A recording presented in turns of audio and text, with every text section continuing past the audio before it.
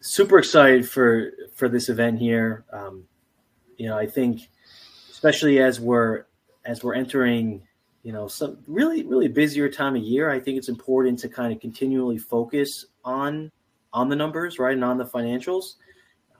And I think that if you can get into this habit instead of, kind of pushing it back, a little bit further till after, a lot of the work is done, I think you kind of lose out on some of the opportunity to hit some of the profitability goals.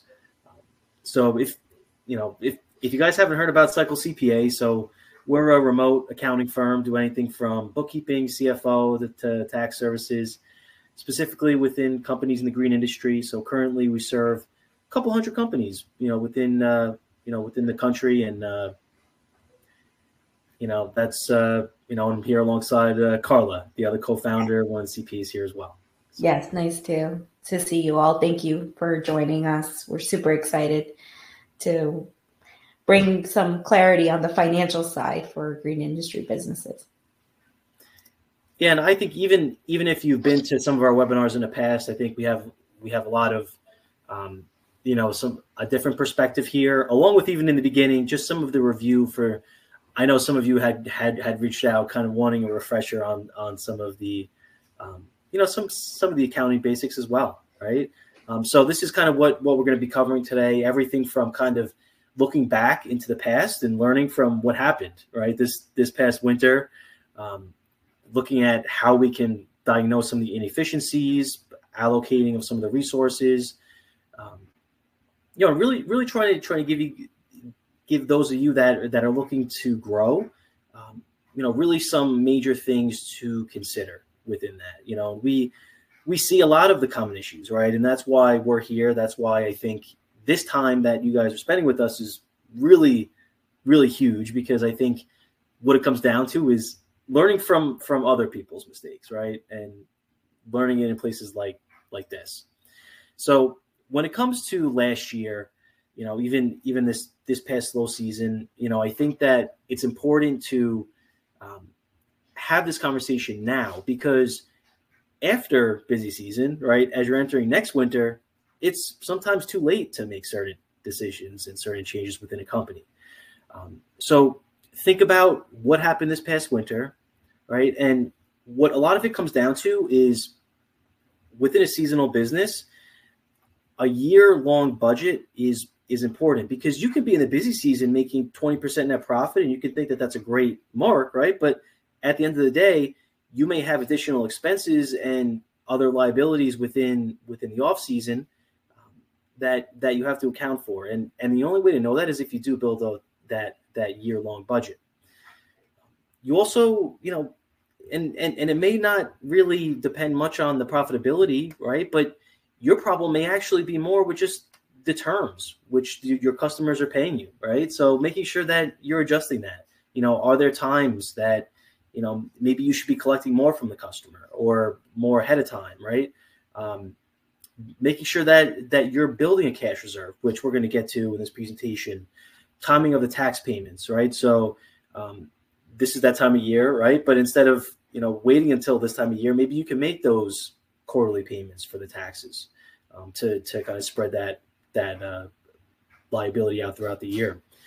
Another big thing is, even as you're going through this year, if you're going to reach peak times with your work, instead of hiring full-time W-2 employees, is it possible to replace that with more of a flexible subcontractor, or mix in different options where it becomes easier to, basically throttle down within the off season, right? And think about offering additional services, and then looking at even not only just reducing some of the fixed costs and some of those costs that don't vary from month to month, but also timing of some of the major purchases, whether it's the equipment and vehicles, right? So these are all things that you want to start considering now, right? Because this is when you're going to start to be receiving some of the funds, and you want to be able to kind of allocate that appropriately. Some of the things that we saw this past year, which was the lawn care and maintenance divisions of the companies that we work with grew at a rate of 18%. More of the install-based services grew in revenue around 21%. And those that had pretty much an even mix of both grew at around 13.7%, which means, right, the companies that had more of a specialty within one service line actually ended up growing faster, probably because of the efficiencies that are there when you focus in on one service line. And it's also a note here where not only did they grow on the top line more, but those that were predominantly in one service line saw more than 33% higher return on their fixed assets, like their equipment and trucks. Also, they saw 1.7 times more return on equity, kind of like the return they're getting on their business, right? So, wow, definitely something to consider, as you're thinking about expanding. Maybe, maybe adding a service line in the winter could help, but when you're thinking about the busy season, sometimes the answer is, finding that profitable service or what your company does best and really trying to capitalize and scale that. And we're going to go through unit economics and things to look at when you're scaling a landscape company. But this is an important figure, I think, that was worth sharing. Yeah, I think that's really cool. And it just goes to show, like, really having a specialty makes a difference in your financials. But now we're going to go into your financials, and pretty much you have your profit and loss, you have your balance sheet, and your cash flow statement. So here we have a profit and loss. So of course we start off with the revenue, which is the money that you receive for services, and then the cost of services. So this is directly linked to the expenses that you're tying out or relating to providing those services. So like your materials, direct labor, subcontractors, disposal fees, all of those direct expenses. And then after that, you get your gross profit. So you have your revenue minus cost of services, and then you have your gross profit. And then you have your overhead expenses. So those expenses that are really not directly tied to your, to you providing the services. So marketing, insurance, software, office supplies, things of that nature. And then you have your net profit, which is your revenue minus all services. All expenses, direct and indirect. It's the money that's left over at the end of the day. Yeah, and for those of you that are just joining us, definitely mention your questions in the chat. We're going to get to those, either as it comes up or at the end of the webinar. And we definitely want to just emphasize some of the basics here as we continue on, into other topics within the webinar. Yeah, we'll get a little bit more granular on things. And then your balance sheet. A lot of business owners have a more hard time understanding the balance sheet. Even some accountants do, to be fair.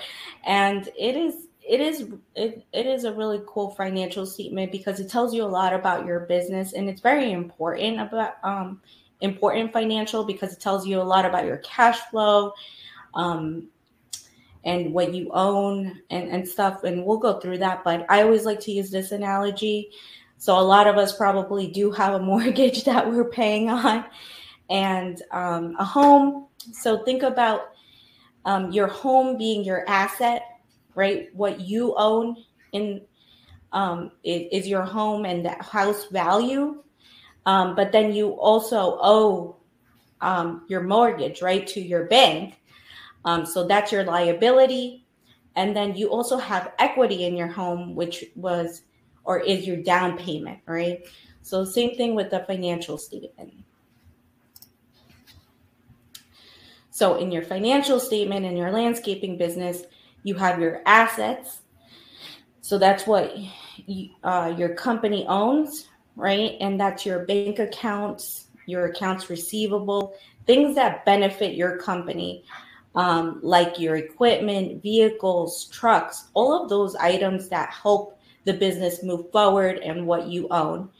Then you have your liabilities, what you owe to others.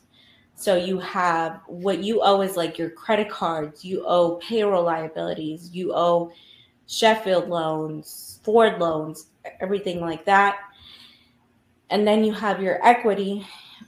This is what you own in the business. So, and that consists of retained earnings, which is just a fancy way of saying like all of the profits or losses that you've made in the business since the beginning of the business, since when you started. It's an accumulated number. It's also made up of owner's draw. So if you take money out of the business, that's going to decrease your equity. And then, of course, net income profits, that increases your equity. So here's like a little accounting equation at the bottom.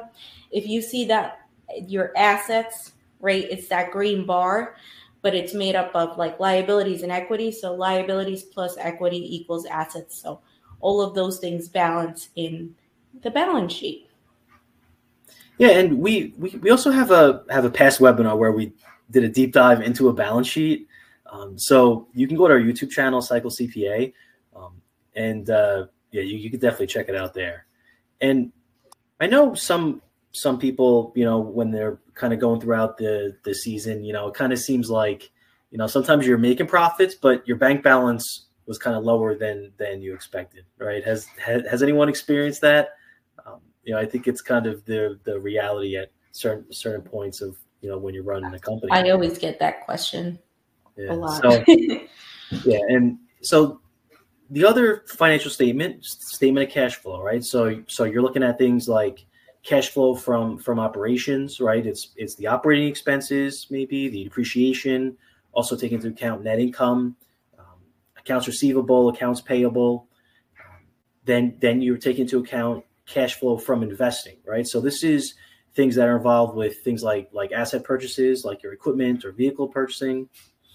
Also looking at cash flow from financing, right? So whether you have vehicle or equipment loans, and ultimately, you have cash at the beginning of the period, cash at the end of the period, and then your net cash from that period, right? So basically, what direction did your bank balance go in? And as we're looking at some of these financial statements, I think something, an issue that can arise is it could be relatively intimidating, right? Or it could be overwhelming into what should we focus on, right? And I think that's why it's important to delineate between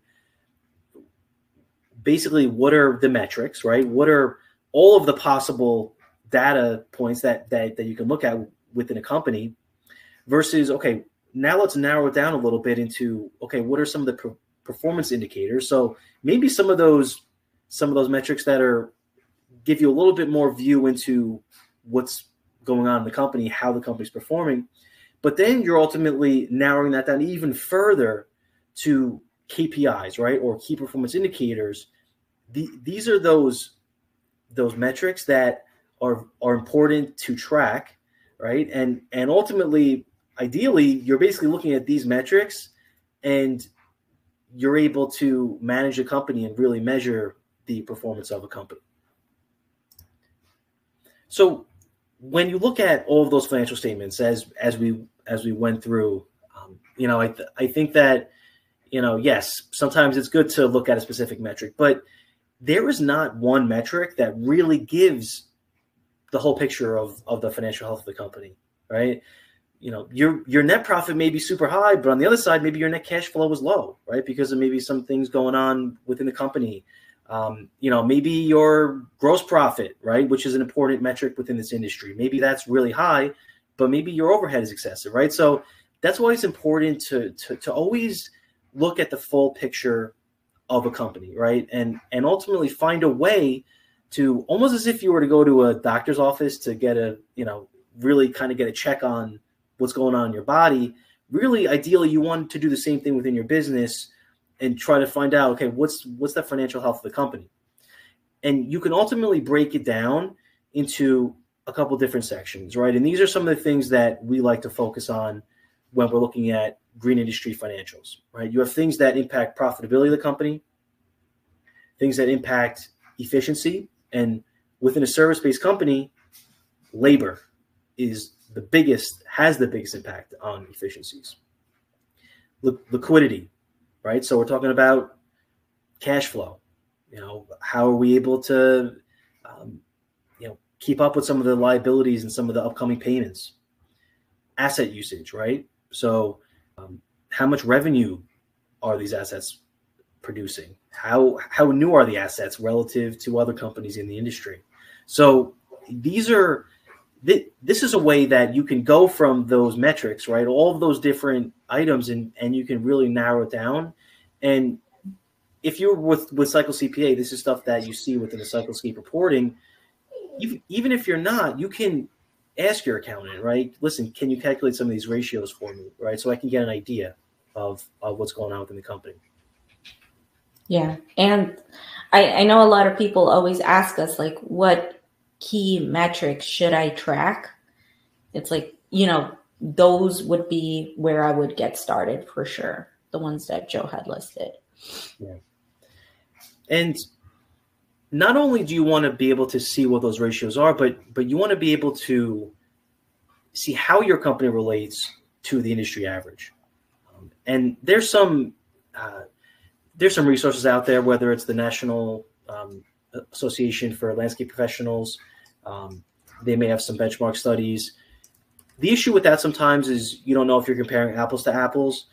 Now, with our internal clients, we have benchmarks, right? So basically for companies that do install work or maybe more of the recurring maintenance and lawn care, basically pairing that up, right? So you could basically look at each individual category and see how your company aligns when compared to your peers, right? And sure, each company is slightly different. Each company optimizes it in a different way, but this gives you a general point that you can start from.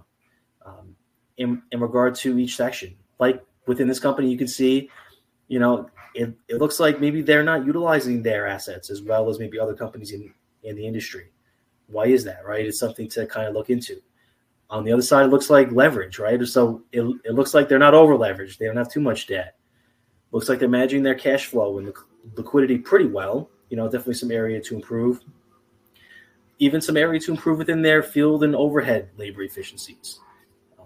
Right. So these are all things that we want to focus on. And ultimately, as a leader of a company, right, as a manager, these are things that you want to look at. Right. And because things get busy. Right. Especially this time of year. So you want to be able to look at things like this instead of waiting until the end of the year, almost just getting stuff done just for compliance and tax purposes. Yeah. It's so easy. Where a lot of fun stuff happens. Yeah, it's so easy and clear to see, like, what do I need to work on as a business owner? Like, as a business owner, we have so many things on our plate every single day, and it's hard to be like, okay, what should I focus on? What is going to move the needle the most? And like having something like this is just so clear to me that I need to work on my asset usage, right, in my company. How can I utilize my trucks, equipment better, and stuff like that. So I like how clear it is. And then when you have some of these KPIs, right, some of these metrics, one of the benefits is that you can really dial in and see where your company is inefficient. And something that you should focus on, right, and be aware of as you're planning out and budgeting for the new year is that inefficiencies typically hide in places that, where it's a larger department size, right? Or it's a new division, right? Because it takes time, along with like a new service line, right? It takes time to basically, find out what is the best process, right? Because you may have not even had a job cost report yet. You don't even know, if you're performing the job in a way that aligns with the way that you're estimating it. Even new employees. I mean, everyone knows here, it's, it could take months, half a year in order to get people really to that point where they're efficient, right? They're able to kind of operate with limited oversight. So, and then also it's important to also consider, especially for smaller companies, where you still have a connection to what's happening in the field, or more of a connection. Usually in those circumstances, it's more of a pricing issue, right? Because efficiencies, typically the business owner and what's connected to the business owner in field operations, typically that's going to be the most efficient you're ever going to be. So definitely something to consider. And here's an example, right, of how you can really dial down into, some of the items that you may need to work on, right, where some of those inefficiencies may be hiding within a company, which is better than looking at just your net profit, or, okay, this is my bank balance is not, going down too much, so I must be fine. But how do how does that give you confidence in order to make some changes and, really help your company, progress, right? So this helps you get more specific into each item. So looking at revenue growth, right? So looks like this company grew a little bit slower than what the industry was doing, and which is not a bad thing, right? Some companies don't want to grow that much, but on the other side of it, if a company's not growing as much, you should almost be more profitable, right? Companies with high growth may be a little bit less profitable at times, right? Because of some of the other circumstances that I'm going to even cover later in this webinar. But even looking at salaries and field labor wages, right? This company, although it improved from last year, it is a little bit higher than the industry median, right? Industry median for that category was 14%. They're at around 20%. They're in the second percentile, and it's an example of something where we can kind of focus in on that point and say, okay, what are things that we may need to improve? Was it due to maybe a couple of new staff, or was it due to maybe we should just get better equipment, right, and be able to utilize the equipment better, and thus lowering that percentage, right? So there's a lot of different factors that go into it, but ultimately, just as you can never look at one metric and it can really give you kind of that definite answer of how you're doing in that specific category. Yeah, your field labor in this example may be high, but at the end of the day, look at where your cost of goods are, or your direct costs. You're doing pretty well, right? So you're operating slightly below the industry median here. I'd say that there's a little bit of room to improve, right? But ultimately, I think each company optimizes in their own way, right? You can even see this company, they don't use that much subcontracted labor, right? But the average in the industry uses around 8%. So, I think sometimes as a business owner, you have to look at the whole picture, and sometimes you can't get too fixated on certain granular items. I think sometimes you do have to take a step back and look at some of the overarching KPIs that are going to impact the company. Yeah, and I see some of you guys are putting your questions in the chat. I'm loving it. Just know that we are going to go over those questions towards the end of the presentation here. Yeah, and so within this some of the 2023 data, so based on our clients, it looked like for more of the recurring services within the green industry, field labor was around 29%, close to 30%. Install-based services were around 15%. Right, this is one of the biggest things that drives revenue, right? So when you're looking at trying to find inefficiencies, you want to start there. Also looking at overhead labor, right? So lawn care and maintenance was around 10%. Install-based services was closer to 9%. So these are things that you want to track, and these metrics were for companies that were actually above 500,000 in revenue. But we also have the other metrics if you happen to be below that as well. So, these are definitely something to consider as you're growing, especially.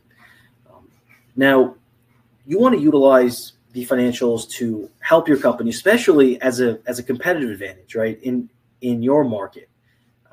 And I really do believe that companies that know your numbers, and it's a commonly used term, right? Know your numbers, but it's incredible how it can really, propel companies, right? Because you can get to the point where you're confident about your estimates, right? And you can turn down some jobs, right? Because you know that if you were to do it, it wasn't going to be profitable for you. So, this accurate accounting work, it leads to accurate budgeting, especially if you have a CRM or project management software like Synced Up, for instance, or LMN. These are things that you want those budgets to be accurate, not based on just solely on what you hear from other people. You want to be based on your numbers, your accounting numbers, because that's how you're going to come up with your pricing and your estimating. So if you leave out something like depreciation and you're not accounting for that 3%, now all of a sudden you go from 15% to 3%. And the whole point of that is you want to put yourself in a position where you can control as much as possible, right? Because there's a lot of things in business that you can't control, that are out of your control, right? Maybe some weather incidences or staff issues or things that come up. But if you know that, these things are needed within the company, please try to, really put an emphasis on it, because then you're going to be able to control your costs more, right? After you know your numbers, you're going to be able to have this data to make some of the important decisions within the company. Maybe you're looking to purchase equipment and trucks, and also to manage risk, right? That's a big thing. Companies don't go out of business because they maybe mess up on a customer's property once, or companies go out of business because they reach cash flow issues, right? And I'm sure some of you have heard some of those statistics, but this is definitely something to emphasize. And when you're thinking about cost control, right, which was one of those points, and how you can basically build this out as a competitive advantage for your company, looking at it as an example here, right? So company B versus maybe company A was another company in your market, right? Both, estimated that job at 155 labor hours.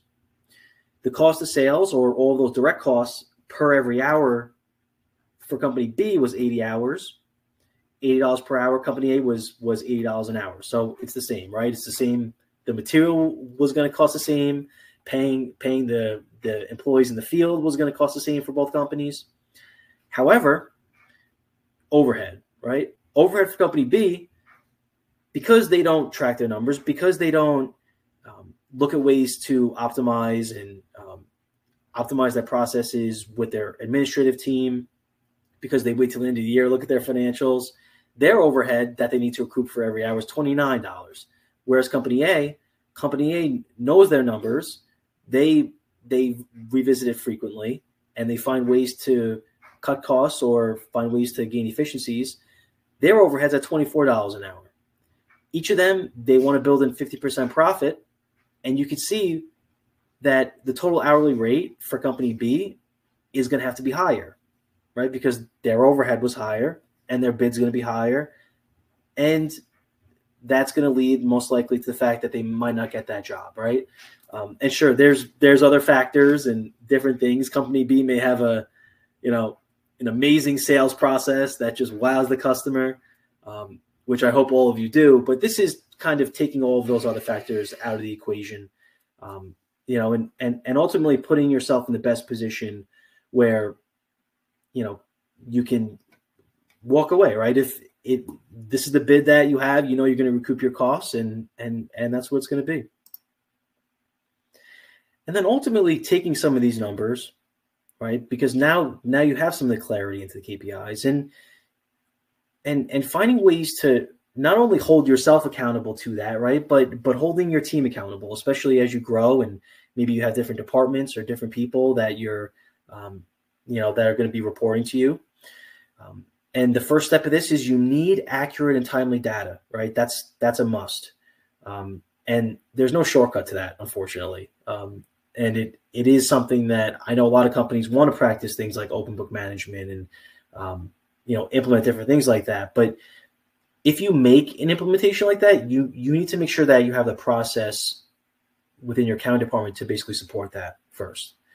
You also want to make sure that your employees have the financial literacy to understand it. And oftentimes you can start with building up their personal financial literacy, right? Helping your employees and giving them an idea of, okay, how can they help themselves by learning how to budget for their personal finances, right? And trying to carry over that same thinking and that same mindset over into the business, right? And then ultimately your ability as the owner through visiting presentations like this, looking at videos in our YouTube channel, getting educated on the financials, you need to have the ability to present this with confidence to your employees. Because if you're not confident, then they're going to doubt it, and they may not buy in as much, right, to certain metrics that you're saying. I think it becomes more powerful instead of saying, well, listen, guys, we need to hit this amount this week. Instead of that, you could say, listen, team, in order to hit the 50% gross profit, which is the industry average, we need to hit this number, and these are different things that we can do to pretty much do that. And if we do, then there's a possibility that we can, have additional bonuses and, build more opportunities for the team. And ultimately you want everyone moving in the same direction, right? You don't want some people's incentives to be not aligned with another team's, right? You want everyone to kind of work in the same direction. Some of you that may have heard of Warren Buffett. He's a famous investor, but one of the people that has helped to kind of operate his companies alongside him, Charlie Munger, mentioned, show me the incentive and I will show you the outcome, right? So how are we talking to the team, right? How are we developing the processes and having those conversations where, yes, it's great to get a job done under a certain amount of time, but on the other side, if we're only incentivizing based on that, where does the quality go, right? Where does that go, right? Where does the culture of the company go? So you always want to consider all the different factors. And when you're considering performance pay, you want to make sure that whatever you're basing that employee's performance on, that it's in their control, right? And sure, there are various factors that, may impact it, right? But for the most part, this is something like in field labor, for instance.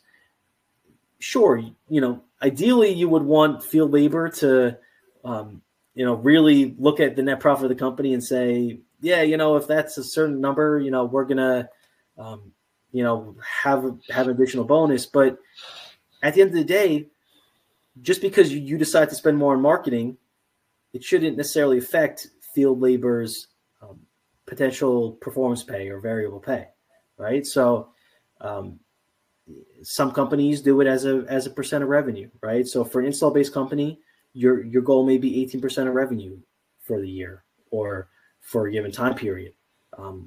And if they fall within that number, or even if they exceed it, then you can give them really a big portion of whatever that difference is, right? Maybe you have management within the company or as part of the administrative team, right? Their main goal is to basically manage operations and make sure things are running smoothly, right? Which really relates to gross profit, right? So maybe their goal is the gross margin of 50% of revenue. And then you have the executives, right? These are people that may be really your second in command or go-to person to really help manage the company, these are the kind of people that you can measure based off the net profit of the company, right? So when you're thinking about performance pay, remember, you want to have the system set up ahead of time, and you want to make sure that you're giving this information to the team in a confident way. And, and I would say even, start off very conservatively, start off, with something that that you could keep up with.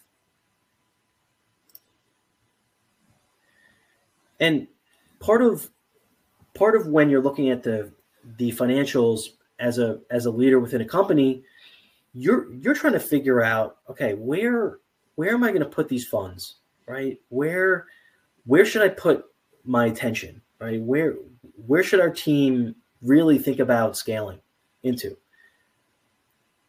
Within a cash flow forecast or within any forecasting, similar to when you're allocating resources, you could do scenario planning, right? So if you look at different things, like you're going to purchase a piece of equipment, or you're going to expand, or you're going to add on a crew, how is that going to impact profits of the company?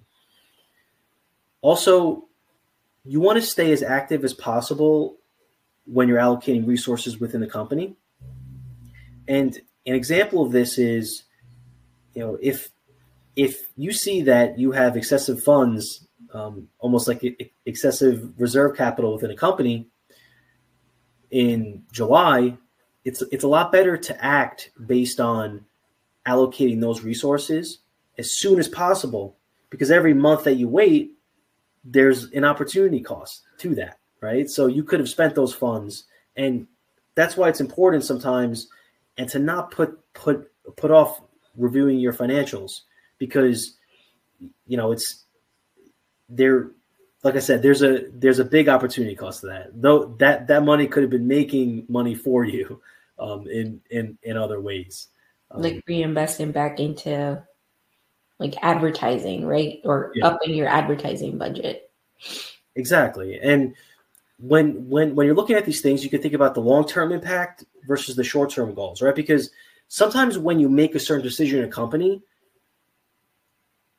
it's important to think it through, because on the other side of it, you want to allow the time for it to actually play out, right?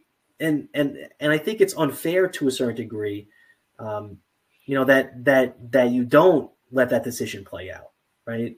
Whether it's giving someone a shot, maybe you had promoted them, or even giving that person the resources and the tools in order to succeed in their role, right? So, and then also thinking about, especially as a leader within a company, each team member is going to have their own bias, right? The CEO may not necessarily, they may, or like the management team, they're a little bit more separated from the customer at points, right? So they're going to have a little bit different of a perspective. They may look a little bit more just the bottom line, whereas maybe your account managers, they know a lot more of, listen, these certain things will definitely affect customer satisfaction, right? Or the field employees, they may have a strong opinion based on a piece of equipment, which may not align as much with the CFO wants, but, and that's why as the leader of a company, you need to basically weigh all of those different opinions together, and not just see what is the best financially at times, but, because some things may be good in the short term, right? But what are some of the long-term implications to that as well? And when you're allocating resources, one of the most important things is to make sure that you're breaking your company down into segments, whether it's the service lines or divisions, because ultimately that's, a company that is not as profitable and scaling a certain division, does it deserve additional funds, right? Mm-hmm. Or should you focus more in on that department that's really killing it, right? And even going back to one of the first slides that we went over today, maybe that is the best decision. Maybe you should just, we see companies all the time where they say, listen, it was a nice, it was nice being able to offer this service line, but it's just not working out. It's not worth the energy and the opportunity cost to try to fix per se. It's better to just capitalize on this other division, which we're just killing it with, right? So, or location too. Like we just saw a company where they weren't doing good in this one location because there just wasn't like enough of a target market there. There wasn't much of a market because it was a remote location and stuff. So, after I think it was like 2 years, like, of showing them that recurring, effect and how it negatively impacted profits, decided to shut it down finally. And they're able to focus on their more profitable location. Yeah. And companies get to that point, especially companies just starting out, or maybe companies opening up a new division. Sometimes it's nice to be able to see a lot of volume flowing through, but at the end of the day, there's a lot of risk that comes with more volume. So you need to make sure that there's profits and, that there's some sort of reward coming from that. When it comes to resource allocation, you also look at some of the core things within any service-based company, right? Making sure that the team members are matched with the skill level, right? That they're able to basically perform that given task. So a manager shouldn't be performing data entry, right? The someone that is specialized in operating a piece of equipment, they shouldn't be, doing a lot of administrative work or just driving around maybe just a vehicle, getting materials from the nursery because someone forgot it, right? So really thinking about how can we maximize that, utilizing the right equipment for that specific job. I was in a call with someone the other day, and it was a great comment they made. They said, I get jobs that I know I can use my equipment well with.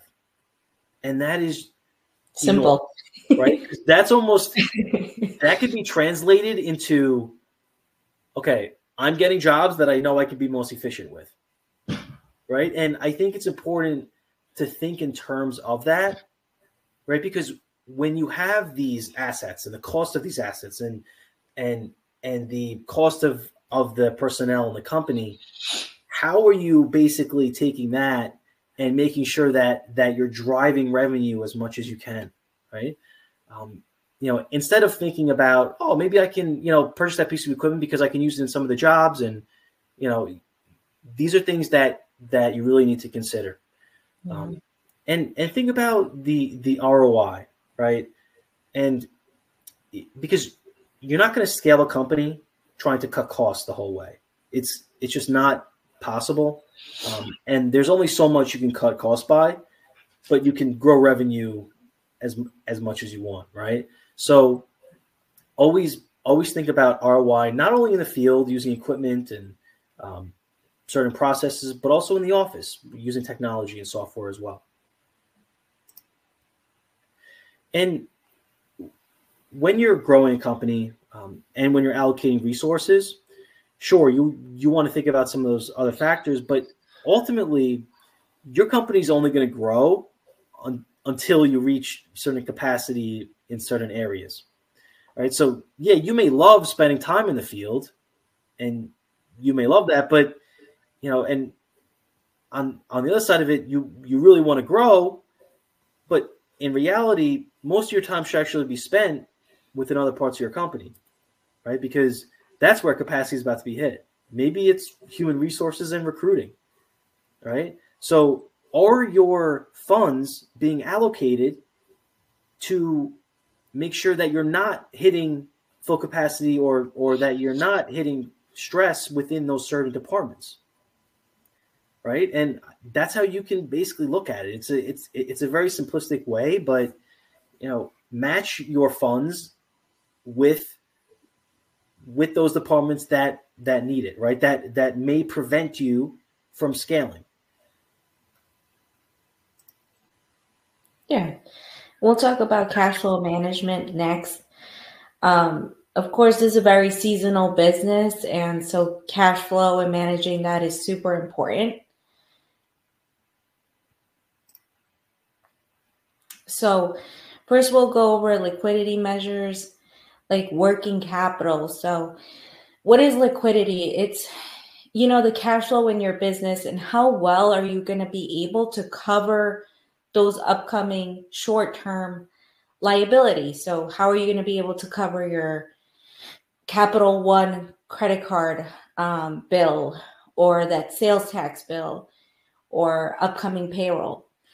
And so one thing that you could do to measure those things and how well you're going to be able to cover them is the working capital equation, which is current assets minus current liabilities, which current assets just means like your bank account balance, your accounts receivable balance, minus your current liabilities, again, your sales tax, your credit card bills, stuff like that.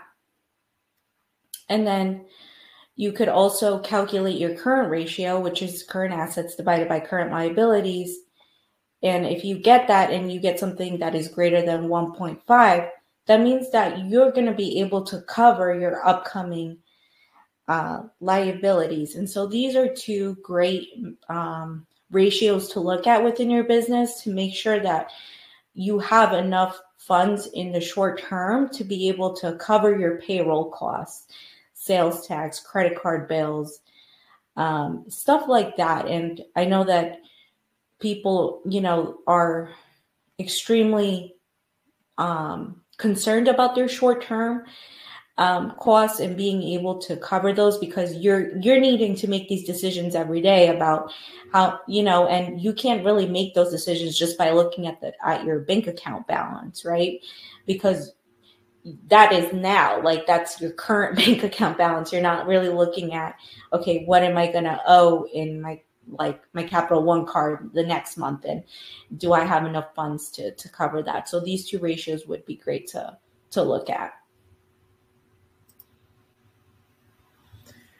What are some other considerations in regard to cash flow, right? So companies that are doing the one-time work, maybe hardscape, softscape, outdoor living, very different than reoccurring based services like maintenance and lawn care, right? And these two different business models, cash flow is going to consider going to vary widely, right? So companies that do a lot of install work, purchasing the materials up front, making sure that you have enough that you're collecting in regard to progress payments, but also that you're separating your progress payments into enough amount of payments, right?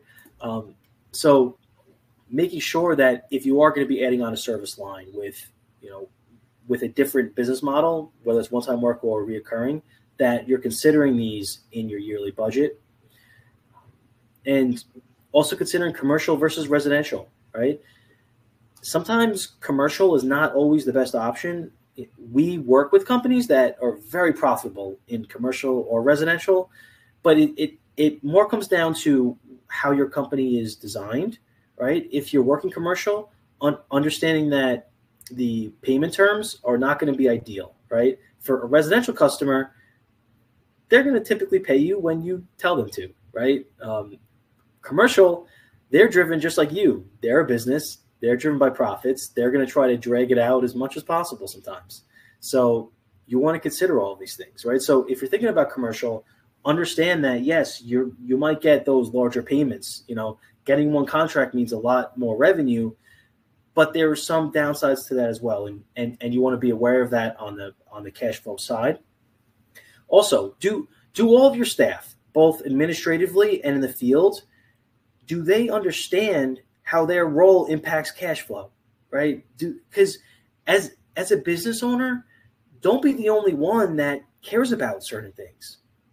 Whether it's in administratively, maybe it's accounts receivable and collecting, right? Someone may have an administrative role where they're doing 30 different things. Maybe they're answering the calls or they're talking to people on the phone or whatever it is, but do they understand the importance of collecting, right? Of accounts receivable? Tell them, listen, this is a huge priority for the company. We need to hit these specific benchmarks. Well, I know a client that they will communicate their accounts receivable to their staff, and they're like, XYZ client hasn't paid us and stuff like that.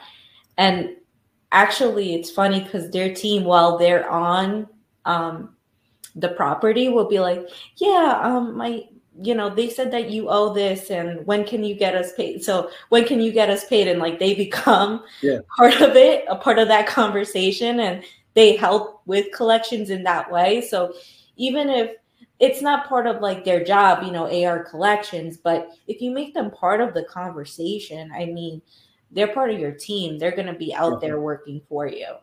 Yeah. And I think that goes for, the whole idea of getting everyone moving in the same direction within your company, right? Because the same thing goes with the administrative team. Maybe, yes, they're not the ones maybe going out to the property and selling, but maybe because they picked up the phone and they spoke very politely and very professionally, they actually almost sold the customer before the salesperson even came out, right? Because they started a conversation with them and they really understood what their needs were, right? So, making sure that everyone's aware of that stuff. And then on the other side of it, I think it's a great problem to have, but, when you have an excess amount of reserve capital or cash reserve, certain things to kind of watch out for, is, you want to make sure that, are you basically putting these funds, are you losing out somewhere, right? Like maybe you should at least put in a high yield savings account, or,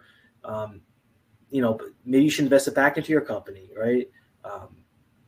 Also, is that high cash reserve, is that actually giving your team more of a complacent view on cash flow in general, right?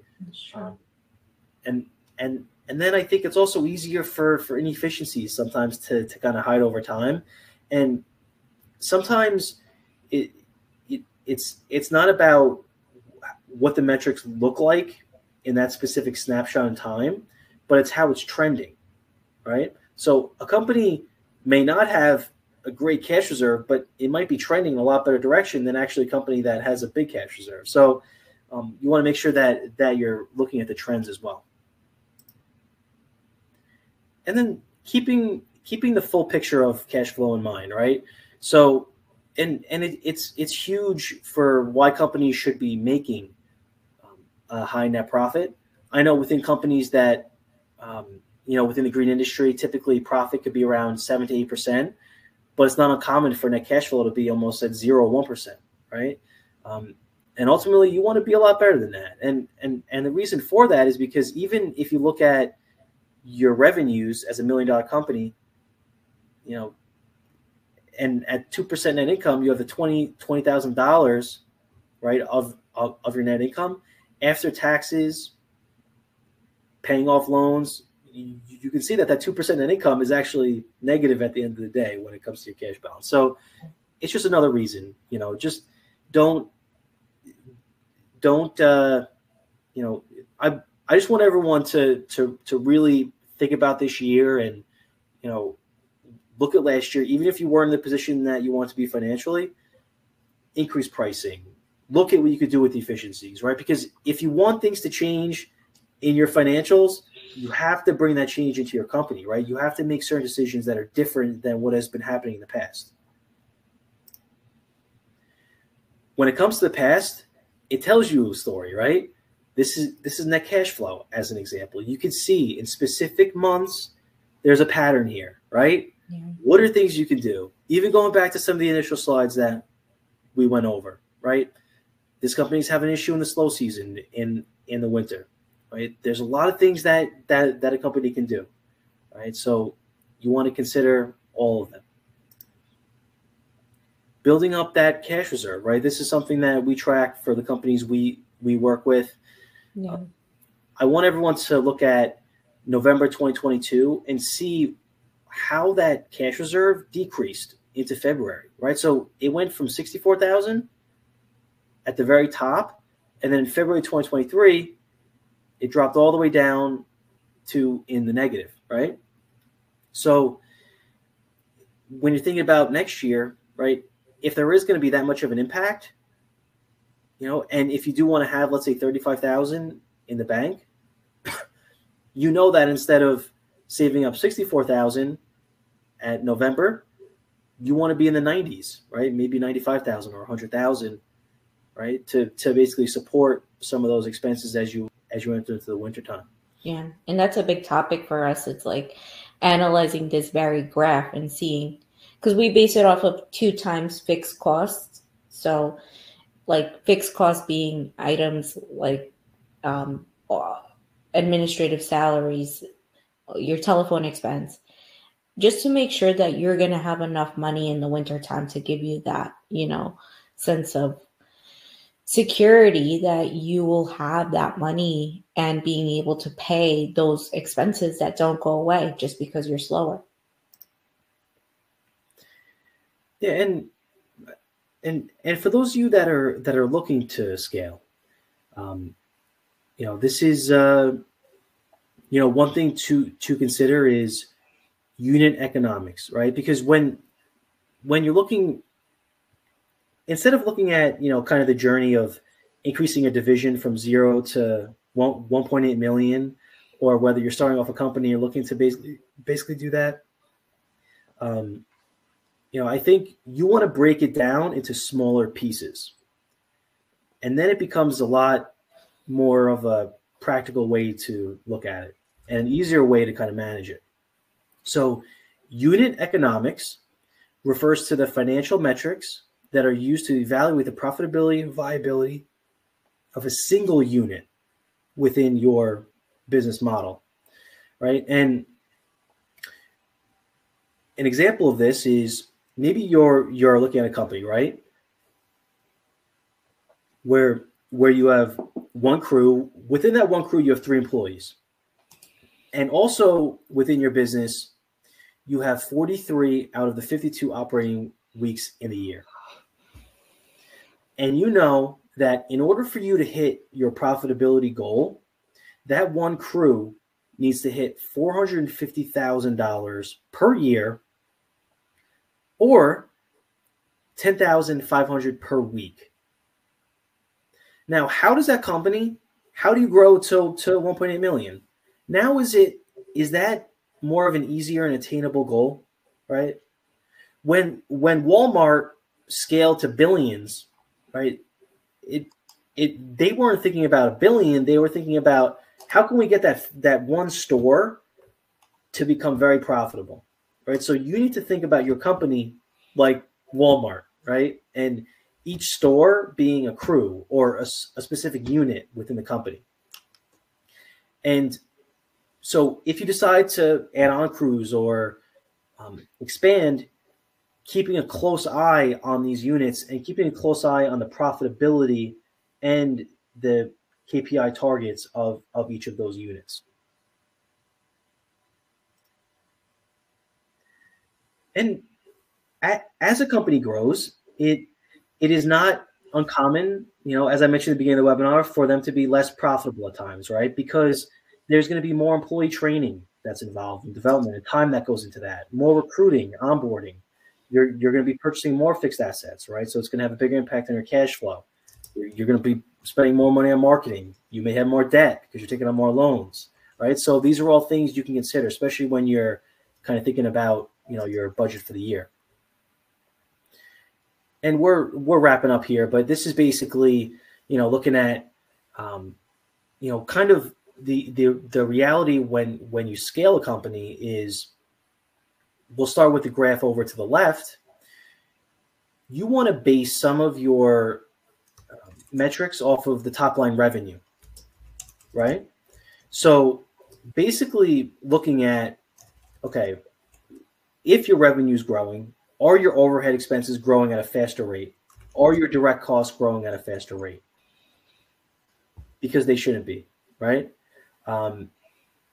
So ideally, they should be growing at a very similar rate. And this, sometimes when you look at a bird's eye view, it kind of gives you clarity into that. And then when you look at the diagram to the right, sometimes as a company grows, you may need to invest in a certain aspect of the company, and you may need to invest even before you have all the revenue to basically support that. Like if you're looking at point B, right? Maybe that's a point where, within a division, you kind of had one person operating within it, but then you had to hire someone, right? An additional person in that division, so that that initial person wasn't going to get too overwhelmed with all the work. But at that very point, they were, they weren't as profitable, right? Because now there's an additional person in there. They still need to get a more clients to kind of hit their capacity, But I think that's part of the reality of scaling. So you want to make sure that ultimately over time you're keeping track of, okay, are the overhead costs over an extended period of time, are they relatively growing at a similar rate to revenue? Because that's what you want to see. So, and if anyone has questions, you can always reach out to us.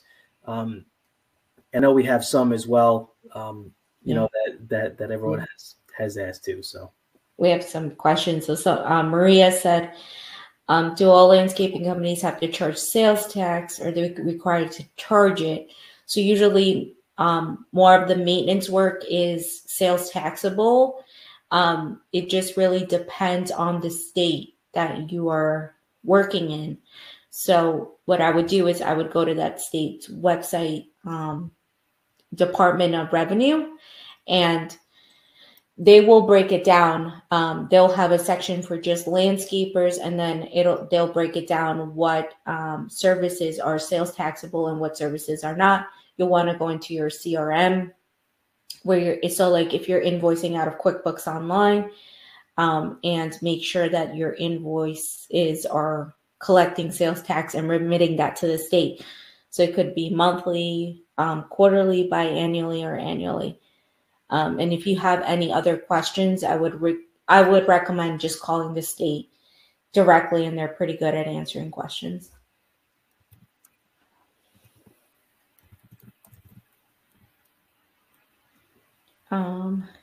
Let's see.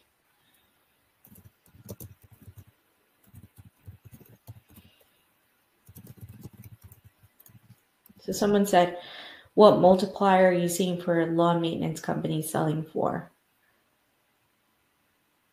So I'd say 4 to 6, right, Joe? Yeah, I mean it can vary, based on more the reoccurring based service lines could be anywhere between 3 to 6. 3 to 6, yeah, that's what I've been seeing too. Nate said, would you recommend going from a 1 to 3 percentile or 3 to 5 if you can only move the needle in one spot? If I could only move the needle in one spot, then I would focus on the 1 to 3, right? And move those if I'm doing well in the 3 to 5 area. Because although 3 is average, I would just focus on the 1 to 3, I think. And then let's see what else. Can you talk about commission versus profit sharing?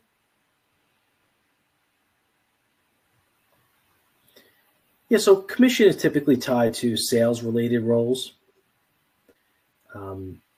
whereas profit sharing, that's more associated with incentivized payment structures for really any employee involved. So that's really kind of like the overarching difference there. Yeah, I would say if somebody is more sales focused and not really like having that entrepreneurial side to them, and they just want to sell, and they're in that mindset, which we know people with that personality, like you would want to pay them by commission, versus someone who's profit sharing has more of like a broad view of the company, is more wanting to see the company grow and focus on company initiatives and stuff like that.